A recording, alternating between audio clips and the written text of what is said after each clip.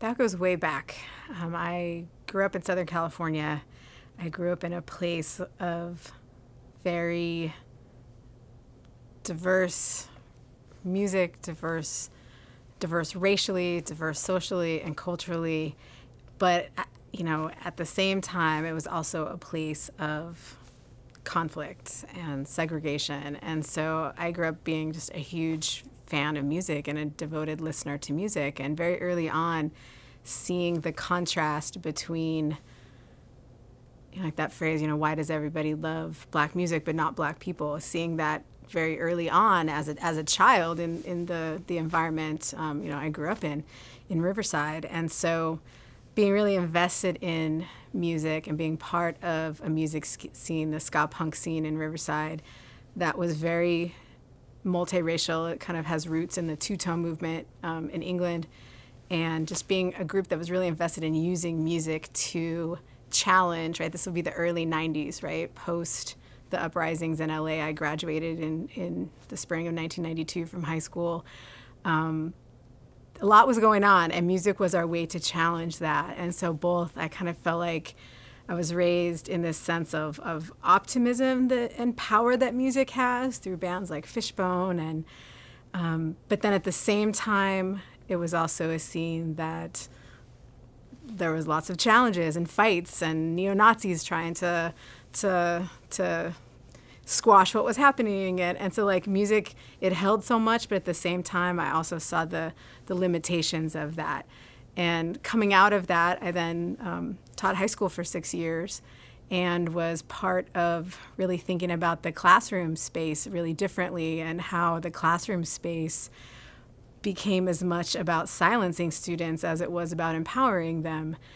And it's kind of like all these different experiences in my life kind of led up to then going to graduate school. I went to graduate school after one of my high school students, Taisha Miller, was killed by police in Riverside the same year as the my ex-boyfriend's cousin that I grew up with was also shot by the police. And having those two traumatic events happen so close together, having them happen at all, really just, again, challenged my whole way of thinking that music has such power to bring us together, but there's people not hearing it, and the consequence of not hearing can be deadly. And so that really I wanted to get in a place where I could ask questions in a different way, where I could be able to change some of the things that I saw happening in my classroom, in my school, in the educational system, and going to USC seemed like the way to be able to get at some of those questions. So it's a mix of life experience and loving music really deeply, and just growing up where I did and when I did.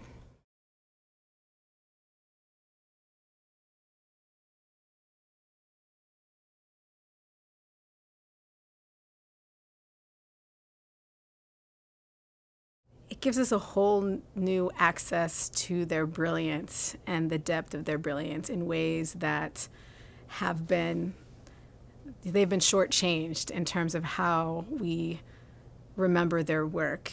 And something like the field of sound studies, for instance, a lot of scholars, or sound art, a lot of scholars look at it as if it started with John Cage in the 50s or Murray Schafer in the 70s. And part of what I do in the book is say, no, black artists, black performers, black people have been thinking about sound in these deeply epistemological, theoretical, and profound ways. They have done it in different venues than scholarly publishing, and Du Bois would have, if he could have, if he wasn't prevented from having tenure, if his work wasn't bought by the government and then shelved. That's why he became a novelist. That's why he wrote The Souls of Black Folk, because his academic work was suppressed, and he invented a whole new language and form to be able to share the research that he was doing.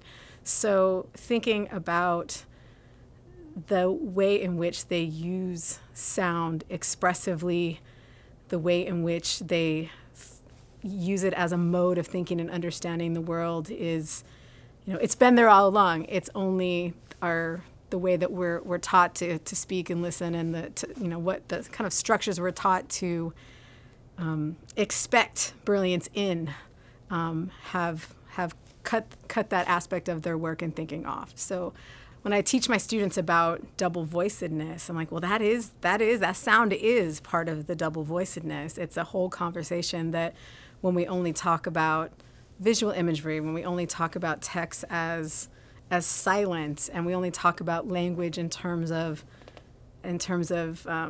content or meaning, we're really squelching that whole conversation.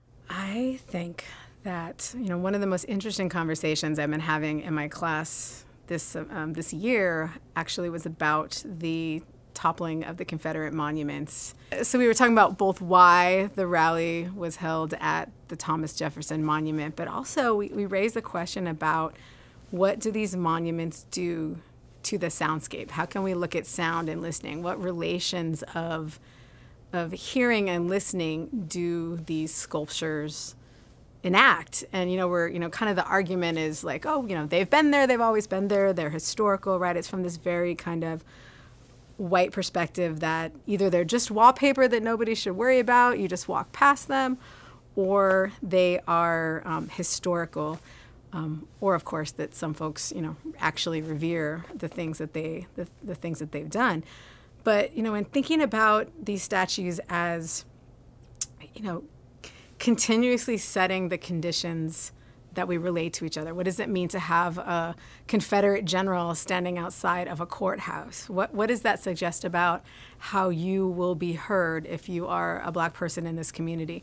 Knowing that on the statue it says that this is in Durham, that this is donated by the community, and the way that those feelings are still very present and still very much about the feelings of now. And so we had a really interesting conversation. Nobody, we talk about them visually, but nobody really thinks about the rather kind of chilling effects on sound and listening that these very kind of silent visual things actually have, and how the removal of that can have such a profound impact on what can happen in that space and how you can imagine yourself being.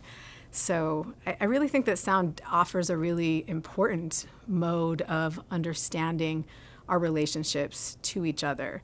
That we assume that because there are people, like back to California, we assume because there are people of different races in a space, you take a photo and call it diversity. What sound will offer is an actual feeling of whether or not that space is shared, whose priorities and sensory orientations are taken for normal in terms of what kind of is it a space where you have to use standard speech? You have to think about whether or not your accent will be something that will bring violence upon you, whether it's something that will be thought of as not as smart, if it is something that will be exoticized. All of those things are sonic relations. The picture of diversity, the visual picture of diversity, doesn't tell us much about the actual feeling and use of the space or the actual social relations. And that's what I think that thinking about the sonic color line and thinking about sound offers us. And it actually can allow us to work toward achieving real equity in space and not just a nice picture in a university catalog. What is intriguing about Black Panther is the sense, there's many things that are intriguing about Black Panther, but one of the things I've been thinking about is, the calling into being sonically and visually an uncolonized Africa, and thinking about how that might sound. In some ways it's like without this external sonic color line imposed, what would that sound like? What would that feel like?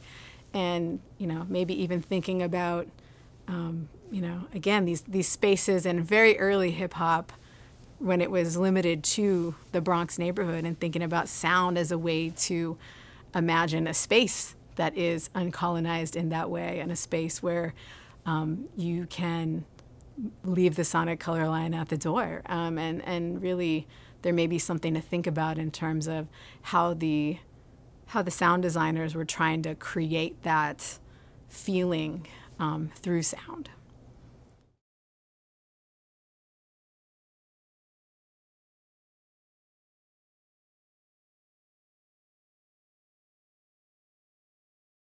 I have spent a very long time studying subjection, actually because I found that the language, celebratory language, especially about music, was too easy.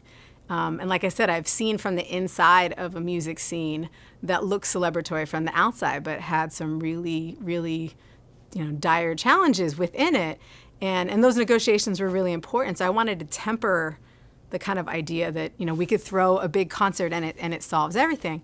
But at the same time, the reason why we have things like the sonic color line is because music is very powerful, because these modes of auditory culture do literally reach out and touch us vibrationally. They do bring us together in these particular ways. And so, the sonic color line works to contain that power. So my next project, I'm actually exploring Black women and Latinas and their record collecting, and the way that we often don't think about women as record collectors. Again, that's because of the way academia and popular culture has treated a collection, that you have to have 60,000 records, all in plastic covers, these very kind of stereotypically white male, middle-class ways of treating objects.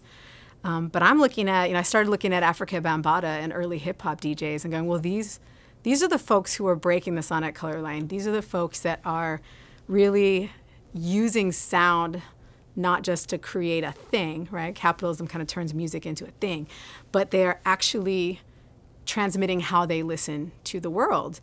And then I'm like, well, where did they learn how to listen this way? And then that's when I took it a step back. I was in the archive at Cornell, and the archivist, Ben Ortiz, goes, hey, these records belong to Africa Bambaataa's mother. And I was like, I didn't know that. They did? What's her name? And he goes, I don't know. And I was like, you're the archivist. How do you not know her name? And so then I went on a mission to find out who she was. And then I started looking up, and I'm like, wait, Grandmaster Flash listened to records with his mom too. Kool Herc's mom sent records to Jamaica from New York when she was up there working.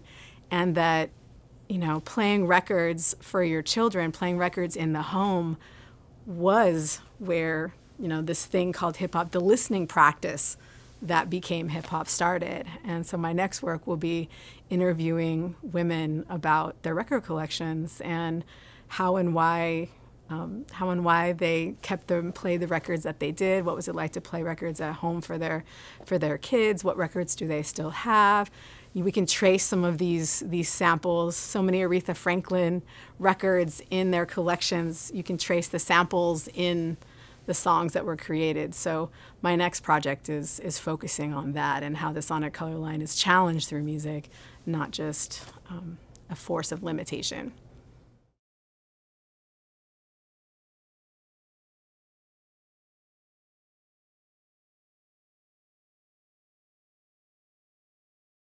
One of the things I think that the sonic color line does for media studies, or I'd like it to see happen, is this conversation is adding to the conversation about race and technology, and really thinking about, I think about my radio, the chapter I have on radio as an example of this kind of work where we are very comfortable with the kinds of periodizations of, right, things like the golden age of radio, and and you have scholars like Inez Casillas challenging that and saying, well, why are we calling it that, right? We have more people listening to radio stations now, but they're Spanish language stations, right? So is this about the English language?